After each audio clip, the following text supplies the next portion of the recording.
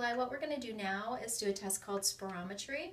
It's actually a fun game that we're going to do where we measure your breath. And the way we do it is we have you breathe off of a mouthpiece, and I'll put nose clips on you just so we can make sure and get everything that we're measuring through your mouth.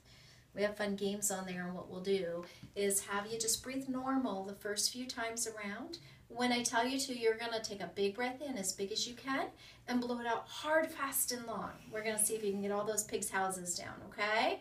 When you're totally empty, I'll have you take one more breath back in, and then we'll take it out of your mouth, okay? So to start off, we're just going to do normal tidal breathing. So you can hold that, and you want to put your teeth and lips around the outside of the mouthpiece. Good. Make sure you keep your lips really tight and just relax. We're just doing normal breathing right there. Nice and easy, normal breathing. Good. You're doing great.